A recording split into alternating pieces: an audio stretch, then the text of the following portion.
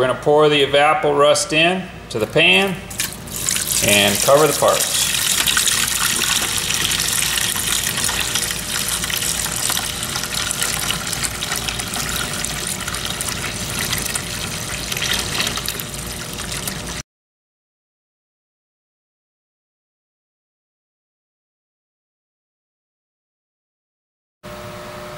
Okay, so what we're going to do now is just pour the Evapo-Rust off and take and rinse the parts, which is the normal procedure, is rinse off the free iron and the carbon that's on the parts from being derusted.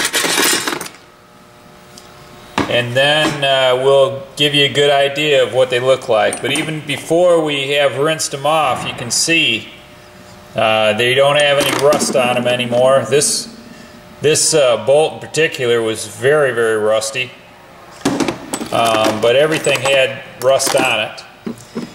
And you can see parts that were plated like this where the rust had ate out the plating. Of course, the plating is still gone. It's not going to magically make that reappear. But places where the plating had not been ate through, the plating is still there.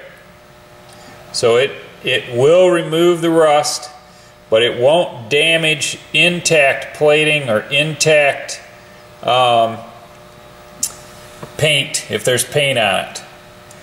The only thing that it will take off is iron oxide based finishes. So if you have an iron oxide based finish, Evapo-Rust is going to take that off. That can be a great advantage if you're trying to take the bluing or browning off an old firearm that you want to refinish. But you should also be aware of it if your tool has a finish on it that you do not want to remove.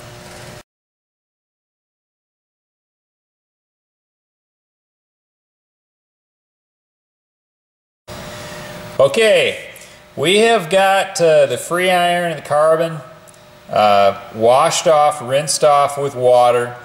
These parts we did not dip back into Evapo-Rust or put any RP on them because some of them are going to be painted, some of them are going to be preserved in use with oil since they are moving parts, and so that the rust preventative part is being taken care of another way.